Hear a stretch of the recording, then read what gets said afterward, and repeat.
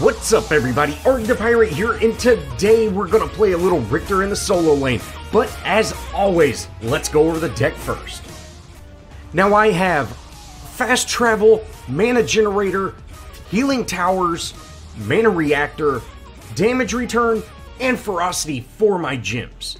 Now for my cards, I have Exoskeleton, the Mother Tree, Flame of Zechin, Possess Spry-Kin, Growth Totem, Guard Piercer, Thundercleaver, Woundseeker, Numbing Rouge, Trapper, Unbroken Spirit, and lastly one of the tribe.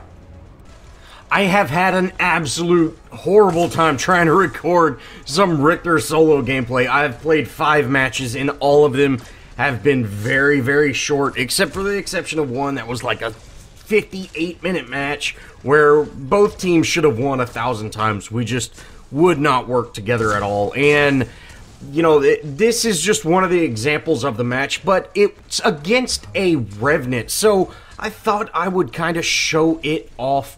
And just kind of the beginning, this Revenant ends up feeding, and I've actually never ran into this type of situation before, but, you know, I'm just kind of showing this off, because laning against a Revenant in this solo lane can be kind of difficult. Now, if you've seen, I'm not really going in and, you know, playing aggressive, because Revenant does have some decent poke, but I am heading up there, and I'm letting him hit me. And what that's doing is it's making my minions focus Revenant, and so my lane's going to, the lanes are naturally going to push my way eventually. So, you know, that's kind of what my idea was there, but I decided, you know, hey, Revenant's had enough time, we're gonna go ahead and, you know, do some work on him. We're able to get him down pretty low, but we need to head out, and since he's hitting me, my minions are focusing him, and sure enough, we're able to take him out. Now, the enemy Arrg was right there, and so I'm going to turn around and leave. We shut that Revenant down, and Arrg is now pushing my lane, and, you know, that's what we want. We want my lane under tower, and this is really going to affect Revenant, and, you know, that's really going to take him out of farm. Now, I just kind of wanted to show that off for a little bit. You know, that was a little bit sloppy. You know, we should have stayed engaged instead of backing up, because we took a lot of extra poke, but we took way less poke than that Revenant did, and, you know, he continued to stay in on me even though he was very low, and my minions were able to, you know, take him out, and, you know, that was pretty decent. But, again, this Revenant ends up feeding, and, guys, I've never ran into this, and this actually happened on 2 different matches, except one match, it was my team that was feeding. 2 times, I've never ran into this in the whole time I've been playing Paragon, and trying to get this solo guide for Riktor, I ran into it twice. It's crazy. So here's just one example of this happening. You can see this Revenant, he comes into tower and he just dies. And, you know, it's unbelievable, guys. The guy's name is actually Paragon Sucks. I really don't know why you would play the game, my dude. You know, you're ruining the experience for 5 other people. And really, you know, if this game does get you that upset, you should really think about, you know, trying to play something else. And, you know, it's upsetting for me, even though you're feeding me. You know, I gotta say, man, maybe just take a step away from Paragon. Alright, now we can get into a actual match, which this one is another short match, but, you know, yeah, guys, I've played 5 games with Riktor, like I said, and I cannot get just a decent full-length match with him, except for the one that, you know, lasted 50 minutes, and it wasn't really anything that anybody was doing wrong for one person. No one was working as a team, no one could push lanes, and me being the tankier type hero that I am, you know, I can't just force things to happen. But is what it is. This is a pretty decent match, and, you know, we are facing off against a Greystone. Now, I'm again letting him push into the tower. You know, Riktor is very strong in the beginning of the game. You know, he's got a huge health pool, and being able to pick up a card early on like Possessed Spry-Kin, where you get that massive amount of regen, and, you know, you get some power, you can actually have a huge impact. Now, if you're thinking about playing Riktor, I highly recommend practicing your pulls, and I miss a couple key pulls in this, and it feels bad, man, but one thing about Riktor is you pretty much lose the engagement if you miss your pull. You know, you have to disengage from it if you miss that pull, because that pull is your engagement. That's one of the reasons he is so slow, is he doesn't have to be fast. And practice that pull. If you get good with it, you are one of the most deadly heroes, because, you know, you pull someone, you silence them, you ult them, you keep them in your little sticky goo circle. You know, you crank out tons and tons of damage and keep that hero stunned and repositioned for a long period of time, and this allows your team to absolutely wreak havoc on the enemy. Now, this is pretty standard laning stuff, guys. You know, we want to keep this lane pushed close, and then once we actually hit 3,000 gold, we're going to head back and put on Possessed Spry-Kin. Now, we could have slow farmed that lane a little bit longer, but I really want to get this card online. I have a huge advantage over Greystone at this moment, and you can see he actually heads in. He didn't check my cards to see that I do have the advantage right now. And, you know, hey, this is great for me.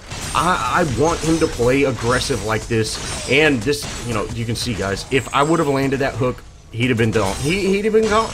You know, and I'm still at half health, you know, so I've got a huge advantage over Greystone at this moment. You know, Possessed Spry-Kin is still a very powerful card, and I really like it on Riktor. Even though, you know, Riktor can benefit from having, you know, more of an in-game, especially since you're playing in the solo lane. You know, you have the potential to have a stronger late game, but I'm planning on building pretty tanky. So, you know, my job isn't really for that damage, it's really for that, you know, I want to be the big guy that everybody goes and messes with. And, you know, that's exactly what we're doing here. Now, we are playing very, very aggressive now, and, you know, we really shouldn't be. You know, it would be very easy for the enemy team to head over to me and actually take me out. And you see, again, we would be able to take out that Greystone if I would just have a little mana, if we were able to land that hook. But, you know, hey, it's time to back up. You know, we've played aggressive for long enough. Let's go ahead and back and get this lane to, you know, get reset, everything like that. I don't know where the enemy jungler is, so it's best just to back when I do have the opportunity. And I'm going to go ahead and throw on Mother Tree, which will give me just a little bit more sustain. Now, of course, I spawn back in and I head down my lane. You know, we're still very far into, or very much into the laning phase. Now, Belica does head over to my lane. Unfortunately, she pushes it, which I would have definitely slow farmed that lane. Now I'm going to have to shove this lane in the tower, because the Greystone, you know, he has definitely kind of got the hint of slow farming. And so, you know, I'm going to have to, you know, just hold off on it. We're able to do quite a bit of damage to Greystone, but, you know, he does have his ult, so there's not a whole lot we're going to be able to do. Unfortunately, their Riktor heads over, and, you know, hey, this is going to be painful. You know, I need to just try to get out, but, you know, we're going to end up going down. And unfortunately, we weren't even able to take Greystone's ult. So, you know, that was just me being, you know, overly aggressive. And having just, you saw that Belica came over and pushed my lane a little bit. Just that little bit, you know, that's going to kind of steal me away from my farm and make me play unsafe. So guys, don't push lanes. It's really, you want to keep that lane in a safe position, especially on that Dusk side solo lane. You know, you're on the enemy's jungle side, so it's very, you know, it's very unsafe to be pushed up on this side. So if you go over to try to get a gank and there's not a gank there, don't worry about the lane. You know, let the solo laner take care of the lane. Now, we are just going to go ahead and slow farm as much as we can. I shoved that lane into tower so it does reset. And sure enough, you know, we get reset right into the middle. And then we're just going to continue to slow farm. Now, Greystone, you can see he's pushing the lane. And that's great. That's exactly what we want. We want to sit here in, you know, our lane and farm as much as possible. We do have the card advantage over Greystone right now, and you can see we're doing work, guys. We missed another pull, which, you know, it's unfortunate. Like I said, guys, really concentrate on getting those pulls down. And, you know, with Greystone rotating, you know, we went ahead and used some abilities, so our lane's going to push. And, you know, that... another missed pull. You know, you see me shaking my head. Yeah, like this what? The shooting 25%? Yeah, baby. But it is what it is, guys. You know, you can't, it takes a little bit of practice to get good with those pulls. But like I said, if you can manage to hook those pulls, you'll get kills. You know, you saw earlier, we would have hooked that gray early on in the match. That'd have been a very easy kill. You know, a couple of those other hooks that we missed, we would have got significant damage on him and forced him out of lane. You know, it's absolutely huge getting those hooks, and fortunately, we're just not getting them. Now, I'm going to go ahead and continue my farm. You know, I'm not just confident enough to where I can just shove this lane. You know, Greystone has had a pretty good presence. You know, he's not really allowing me to just shove my lane. So that's okay. We can set it and rotate. And sure enough, my Belica goes down. So I'm going to go head over to mid lane and cover her lane while my lane is set. And you can see it's very close to that tower. Now, I'm just going to go ahead and focus Greystone. You know, they have minions under the tower, but, you know, he can definitely do some work. And you see here, we're able to actually shut him down, take his ultimate away. We end up getting a root, or getting a silence on him. That keeps him under tower a little bit longer, and me and Kari are able to take him out. Now, Riktor, you know, he headed over to help, but hey, we're gonna finish Riktor off as well. So, you know, we get a great double kill, and, you know, that's awesome. That's exactly what we want. We're going to go ahead and shove down mid lane. You know, it needs one hit. And they do have Protective Sentry on, so, you know, we're just going to kind of clean up this minion wave, wait for the tower to go, or that shield to go down, take out that tower, and then I'm going to head over to my lane to get it set in the right direction. Now, taking out that mid lane, you know, at 12 minutes, it is pretty substantial. You know, that was a very good play on our part. You know, being able to rotate over and help out after Belica died, you know, that worked out just absolutely perfect. And, you know, we end up actually saving our tower. But I'm going to take this opportunity to back. You know, the enemy team's about to spawn back in. So, or, you know, Greystone's probably back in the lane already. So I'm just going to go ahead and back. And I end up throwing Thundercleaver on. Now, guys, I've said it 1,000 times, I really like Thundercleaver. You know, it's got some decent wave clear, it's got some decent power, and you get that bonus armor, or that basic armor, and I really enjoy that basic armor. Now, our Belica, you know, she gets caught out a little bit, and Greystone's able to take her out, but he does take quite a few tower hits from that, and, you know, we might be able to catch up to him. If we can land a hook on him, we'll be able to take him out. But he does dip, so hey, no problem. But he doesn't have his ultimate, so I'm going to go ahead and shove this lane. You know, if he does try to challenge me, we will definitely take him out. But Wraith heads over, so we need to be a little more careful. We're going to go ahead and, you know, continue to engage on these two heroes. We end up getting our hook, and you see, guys, the power of that hook.